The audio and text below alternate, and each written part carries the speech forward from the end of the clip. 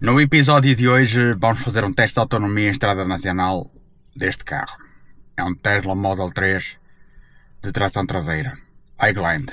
Venham comigo. Temos 438 km aos 100, como podem ver.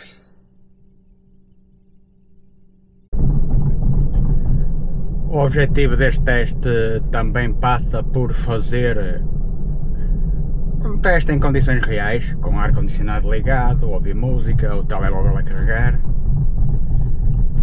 só para ver mesmo quantos quilómetros o carro faz com 100% de autonomia. A autonomia total deste carro são 438 km. É bem possível que a estrada nacional faça mais. Quando chegar aos 50% eu vou voltar para trás, porque o meu objetivo não vai ser carregar no caminho, vai ser já carregar em casa. É isso que eu vou fazer. Estamos aqui em Espinho, na estrada nacional 109, e vamos prosseguir por aí abaixo. E depois o objetivo será voltar pela estrada nacional número 1. 30 km já percorridos, a uma média de 104 watts por quilómetro. Estamos com 95% de autonomia. 50 km já percorridos. Como podem ver aqui, o carro gastou 7,6%. A nível de climatização, ainda gastei algo, mas já consegui recuperar, ou seja, acabei por não gastar nada face ao previsto. Aqui estamos, em Aveiro.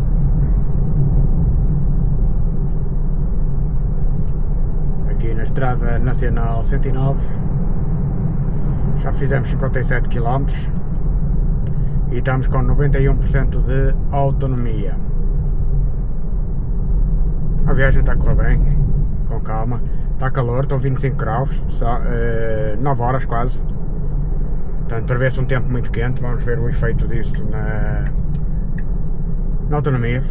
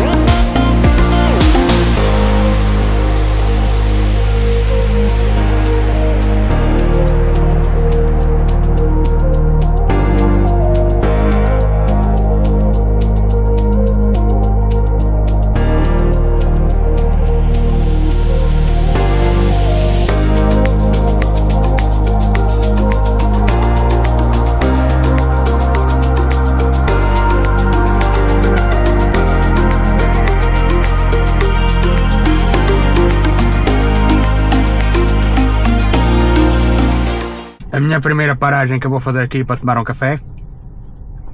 Fiz 86 km em 2 horas e 7 minutos, 94 watts por quilómetro e tenho uma autonomia de 87%. Consumi 13,4%, 6,1% menos que o consumo do veículo previsto. A climatização foi praticamente nula e estou com ela ligada praticamente, até vou desligar. De resto não houve nada de extraordinário a afetar a condução. Já cheguei ao 100º quilómetro desta viagem, gastei 10 kW até agora. E a velocidade média foi 97 watts por quilómetro. Estamos nós na Figueira da Foz, praticamente na estrada nacional 109, mas pelos vistos também pode ser considerado como a estrada nacional número 1, aqui pelos vistos, já vi ali indicações de IC1. E pronto, para o centro da Figueira da Foz é por aqui. Fizemos 117 km, é uma média de 96 watts por quilómetro e estamos com 81% de autonomia no carro.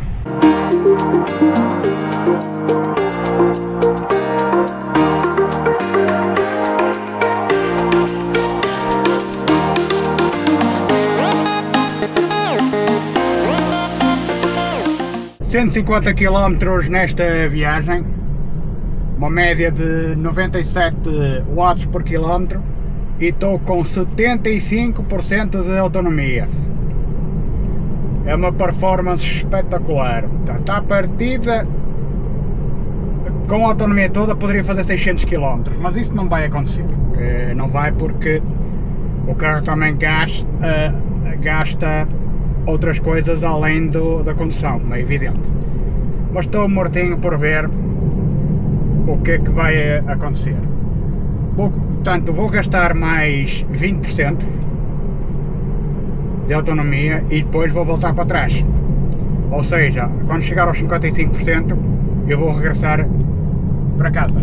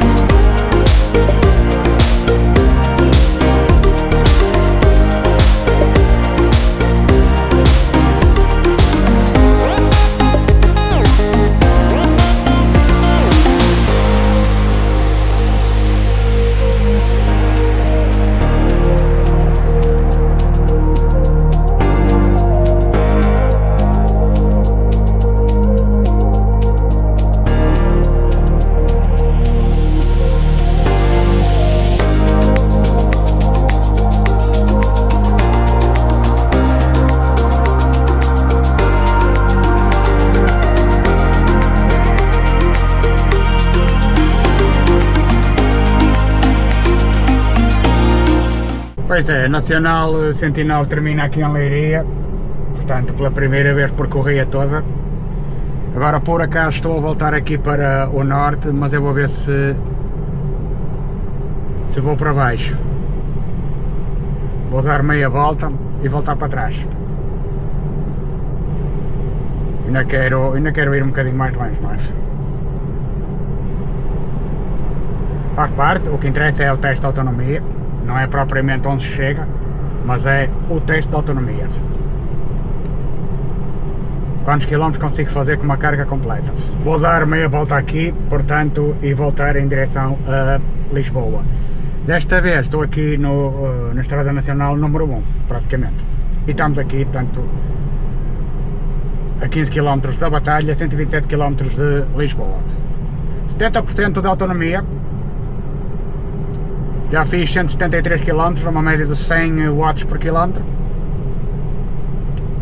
Portanto, o meu objetivo aqui é gastar mais 15% em direção ao sul e depois, aos 55%, dar meia volta e voltar para trás. E temos aqui as novas instalações da Tesla, aqui em Leiria.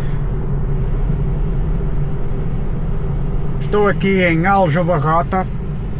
200 km percorridos em Estrada Nacional, a uma média de 102 watts por quilómetro. Estou com 65% de autonomia. E aqui temos o quadro da viagem toda.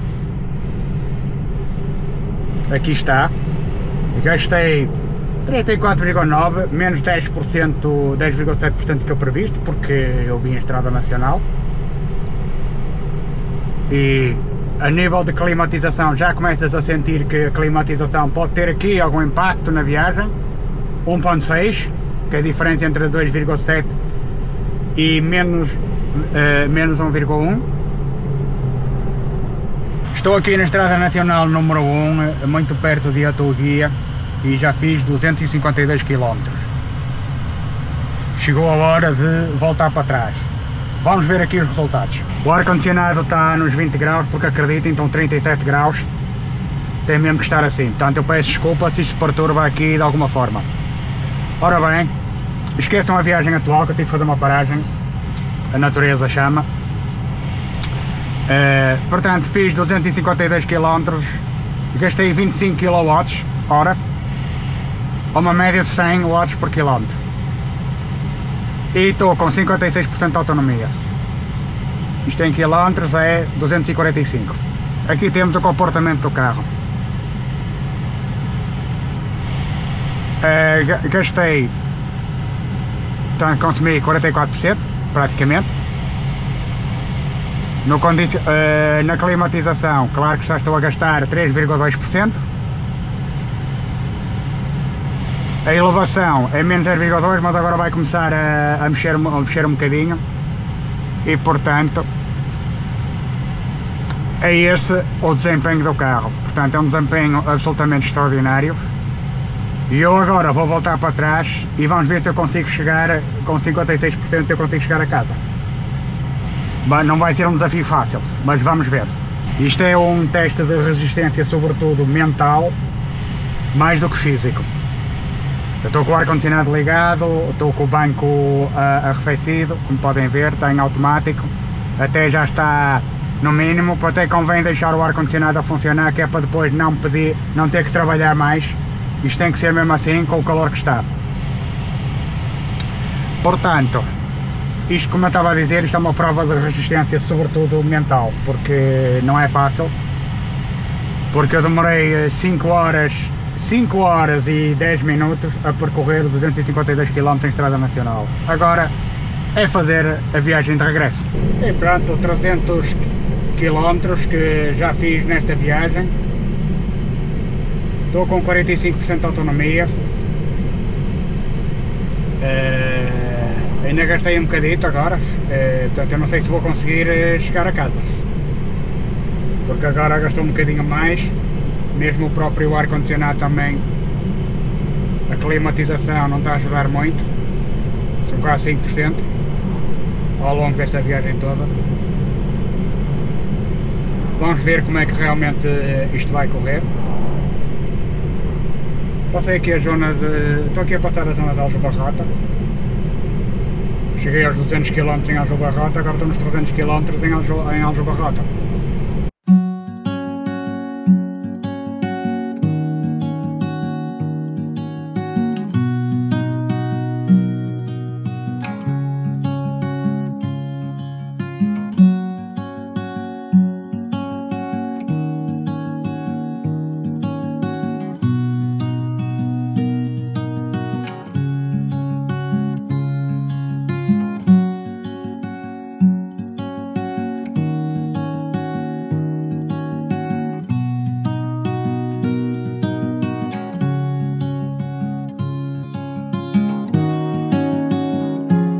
Almocei agora aqui no Manjar de Marquês, um almoço tardio, soube-me bem. Estou a 154 km de casa e vou-vos mostrar qual é a autonomia que eu tenho para chegar a casa. 34%, 151 km. Isto vai correr bem, vai correr bem, vai correr bem, não se preocupem, vai correr bem. Decidi desligar um bocadinho o ar-condicionado, apesar do calor que está, 38 graus. Abri um bocadinho o vidro, vamos ver se ajuda um bocadinho. Para já está perfeitamente suportável, mas eu quero mesmo conseguir chegar a casa sem necessitar de carregar. Se isto começar a decrescer bastante, então aí vou ter que carregar na mielhada e se calhar, não sei, fazer o resto do teste ali à volta até chegar a quase 1 ou 2% e carregar no supercarregador da mielhada. Ora bem, estou com 29%.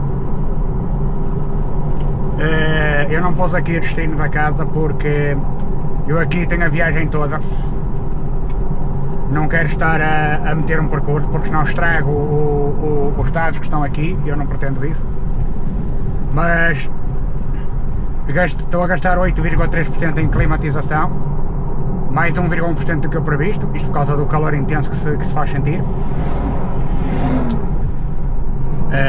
A condução são menos 15% que eu previsto, obviamente, porque estou em estrada nacional.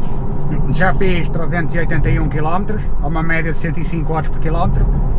O regresso está a custar mais porque é mais em subida e também a elevada temperatura também terá mesmo realmente um impacto na autonomia da bateria. Vamos ver se ao desligar a climatização se a coisa se torna suportável e se realmente consigo chegar a casa com esta autonomia. Vamos ver.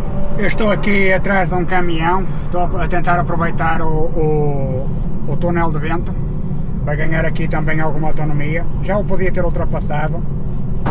A aproveitar aqui mais um túnel de vento aqui deste caminhão. Uma velocidade razoável, 70 km/h numa estrada nacional, perfeitamente normal. Não estou a sacrificar nada especial. Não, a única coisa que estou a sacrificar é o ar-condicionado. Epá, mas ainda está suportável perfeitamente. Está quente, estão 38 graus. E pronto. Já estou a chegar aqui aos 400 km de viagem. Uma média de 65 horas por quilómetro e 26% de autonomia. Eu já estou a menos de 100 km de casa e com 114 km de autonomia. Mas já agora, deixem-me só ver aqui uma coisa, o consumo. Média de 50. Previsão de 162 km de autonomia. Mas não nos vamos fiar muito nisto. Ora bem, eu não vou parar na minha alhada, eu vou seguir para casa. Isto é uma vergonha, até uma caminhoneta da Rede Expresso me ultrapassa. É uma vergonha isto. Não há condições. Bem, meus amigos, eu vou-vos dizer uma coisa. O teste de hoje é para Ranger, SAS, comandos, Navy Seals operacionais. Isto é preciso ter um stamina mental, um estado de espírito mental para conseguir aguentar isto. O calor já começa a apertar aqui um bocadinho. Estão 40 graus. 39, 40 graus. Isto não está para brincadeiras. A Pampilhosa aqui ao lado. Portanto, ainda estou entre Coimbra e Amelhada. 24% de autonomia.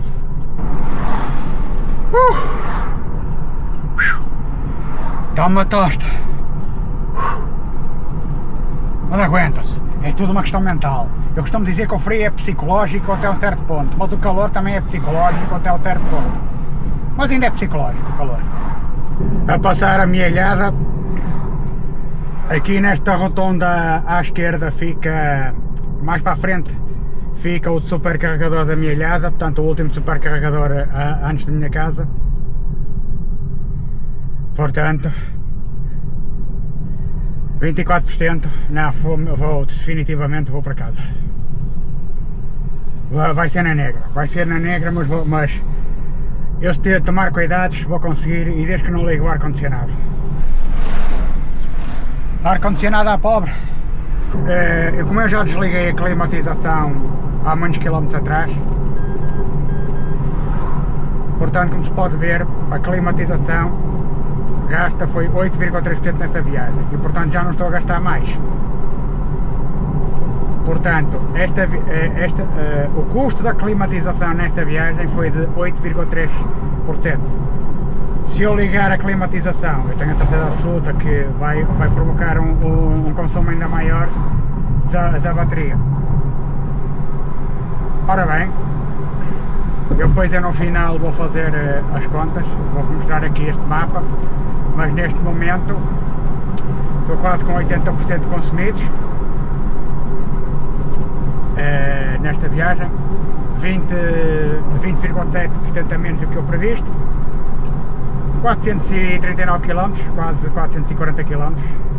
A autonomia total do carro é 438 km. Mas aqui já estamos com 439 km efetivamente percorridos. É impressionante que 4 graus, a diferença que 4 graus, 3 graus fazem. Agora já é uma brisa fresca, estão 36 graus.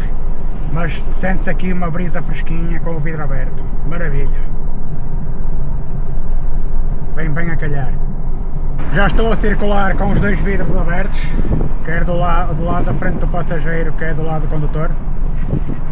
É uma corrente de ar agradável, dá para compensar a falta de ar-condicionado. Fechei o vidro do lado do passageiro porque eu acho que está a provocar um maior consumo na condução. Estou só com o vidro do condutor aberto. 16% de autonomia.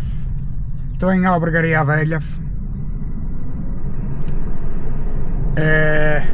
459 km já percorridos, a uma média de 113 watts por quilómetro. Eu desde que saí do Manjado de Marquês fiz 100 km precisamente, a uma média de 102 watts por quilómetro. Os primeiros 20 km foram feitos com o ar-condicionado ligado, mas já os últimos 80 já foram com o ar-condicionado desligado. Estou convencido que claramente isto já teve um impacto positivo na autonomia do carro. Vamos ver se realmente eu consigo chegar a casa com 1%. Estou com 15% de autonomia. Acho que vai dar, acho que vai dar. Estou a aproveitar este túnel de vento aqui, é aproveitar aqui andar atrás do caminhão. Consigo recuperar aqui uma boa autonomia. 469 km já percorridos. 16h39, já saí, já estou a viajar há 9 horas. 9 horas e 10 minutos. Estou em São João da Madeira, 13% de autonomia. Acho que vou ligar um bocadinho o ar-condicionado. Ora bem, cheguei a Espinho e a grande notícia é que atingi os 500 km de autonomia. Ar-condicionado ligado, só desliguei o ar-condicionado durante um percurso de 100 km. Mas de resto tive sempre, praticamente quase sempre o ar-condicionado ligado. E estou com uma autonomia ainda de 8%. Portanto eu tenciono gastá-la antes de dar este teste como terminado. Chegou ao fim esta viagem. Demorou cerca de 10 horas. Eu vou ter que descontar meia hora porque eu tive que andar aqui às voltas. Porque eu cheguei com 500 km a Espinho. Mas tive que dar, tinha 8% de autonomia, ainda tive que dar umas voltas aqui ao redor de Arcozelo para gastar 7%. Então vamos ver os resultados. E aí temos 531 km. Foram 56 kWh gastos e foi feita uma média de 105 km/h. Vamos então fazer aqui uma análise aqui ao gráfico. Foram 98% consumidos. Sim, pronto, posso dizer que foram 98% consumidos. Estou com 1% neste momento, que corresponde a 6 km.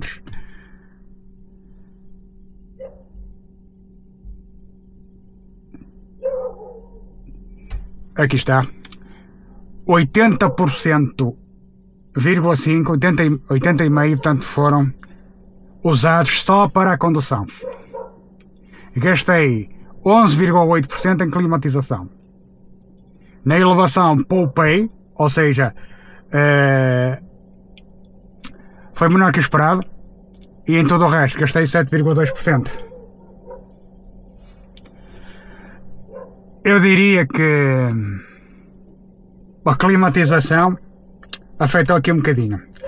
E ainda por cima tive 100 km sem usar a climatização. Foram 20 km depois de eu ter almoçado no Manjado Marquês. E depois durante 100 km não usei o ar-condicionado. E devia ter usado. Porque se calhar gastava mais um bocadinho. E se calhar não precisava de dar tantas voltas. Isto também chega aqui a uma conclusão. Se uma pessoa não usar a climatização, e se fizer isto em clima mais ameno, consegue fazer bem mais do que 531 km. Eu era capaz de dizer que isto é capaz de chegar ao Algarve. É possível que chegue ao Algarve se não usarmos a climatização e formos a uma velocidade bastante moderada, tipo 70 ou 80 a hora, não mais do que isso, e em estrada nacional. Isto é um teste que eu se calhar vou fazer. Esse teste. Mas não posso ser no verão. Não pode ser no verão porque o verão é quente. Isto terá que ser provavelmente no outono. Tem que ser numa altura em que eu possa ir ao supercarregador de Lolé por estrada nacional e ter mais ou menos a certeza que chego ao supercarregador de Lolé e não fico em fila. Eu espero que tenham gostado deste teste de autonomia. Vemo-nos no próximo episódio. Subscrevam o canal, comentem, apoiem o meu canal dando um like se gostaram do episódio. Peço por favor que não, se não gostaram, peço por favor que não façam dislike, porque isso prejudica o meu canal. Agradeço a vossa companhia e vemo-nos no próximo episódio.